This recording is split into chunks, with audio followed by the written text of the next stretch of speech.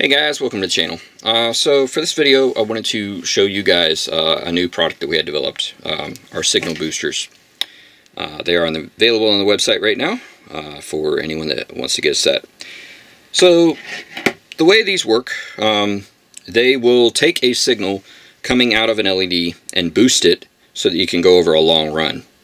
So I have a setup here that is simulating something like a two-piece light. And let's say you have a set of taillights that you're building. There's 4 pieces to them. You have the 2 lights that go on the trunk lid, and you have the 2 outer lights on the back of the bumper. This would, let's say you'd have a strip of some addressable LEDs.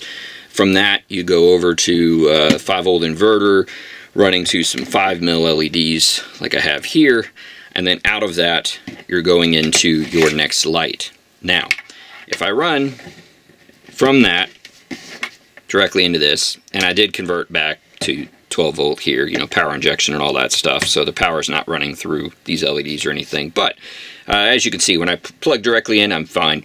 Now the problem with that, as we all know, you have to have extensions so that you can run from that outer light up through the trunk lid to the other light, so that you don't have any wires preventing the trunk from opening or causing issues. Once you implement that, what you start to see sometimes is some interference. As you can see, I've got an LED now that is not happy. It's flickering. I plug up this strip and now it's blue. I have no data line coming here. The power's making it perfectly fine. It's the data that is the issue.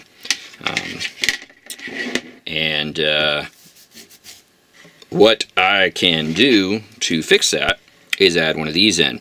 Now these do not have to be added in the middle. They're actually will do a much better job if you add them at the beginning, because they are a signal booster. So the closer they are to that last LED, the better.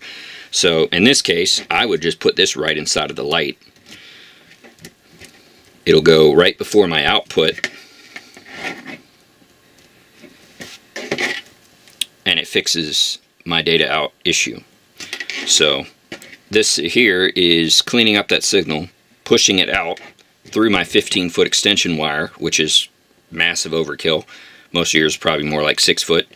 And then heading to my secondary light. And I'm having no issues doing that. So it gives you an idea. This is a little bit extreme, but it was a way that I could try to replicate the issue. In many cases, you won't see this problem. Like if I were to go directly from the UCS through the long wire out to the other UCS, I won't have that issue. It seems like if you're coming from the 5mm to the UCS, you have the issue. Sometimes if you're going from the UCS to the 5mm, you might have an issue.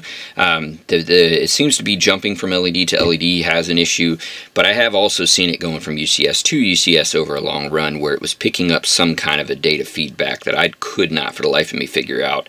And that's where these really do come in handy, because it takes a lot of the guesswork out of it and a lot of the trial and error, because it is very simple in what it does. So these are good to have on hand in case you do run into that issue of a flicker. You don't want to rebuild or rewire your lights, or have to try and troubleshoot and figure out what the issue is. This is a good way to go ahead and boost that signal and make it better. It can also be insurance. Let's say you're doing a lot of taillights and you just don't want any of them coming back. Potential for feedback or things like that on the car, which is always a possibility. You may not see it on the bench. It gets to your customer, it gets on their car, and all of a sudden they start seeing the issue. That is a good way to ensure yourself that you don't have that problem. I don't know that I'll necessarily be putting it on all of my tails, because I don't generally see the issue a lot. It's a little more rare, but because it does happen, and I know how frustrating it can be, I did want to go ahead and invest and get something developed that could amplify that signal. And it is important to note that this is an amplifier. This itself does not have any address point. So within your controller, you do not have to factor this in when programming. So let's say if you had a customer that's having a problem and you just want to send him one of these and he can add it in line. he will not have to reprogram his Ghost controller to offset for any kind of an address that this might take up, because it does not. It boosts the signal, and it will boost whatever signal it's given.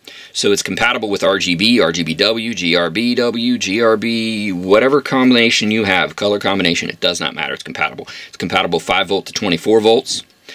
It is also compatible with double data. So if you are using something like a WS2815, GS8202, something like that, you can use these.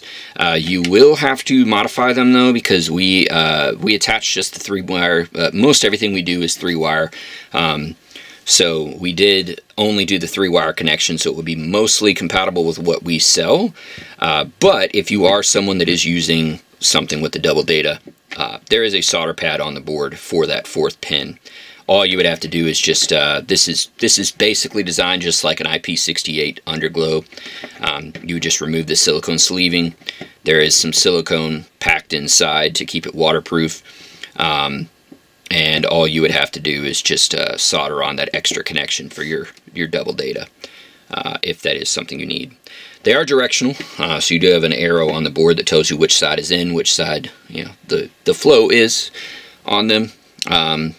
And obviously the plugs can be cut off, and you can make waterproof plugs if needed. But this will boost your signal. It should eliminate the problem. I've built a lot of sets, and I have talked to a lot of people. It is not common, but trust me when I say that when we do see it, it is a nightmare. So it's something that you definitely want to have on hand, because trying to troubleshoot can be a real pain in the butt. And this should make that so much easier. Just to grab one, throw it on, and move on with your day.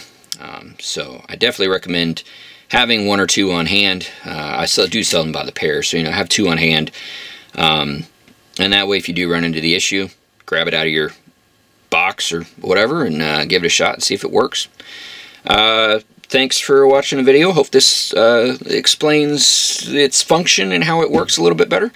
And definitely make sure you subscribe.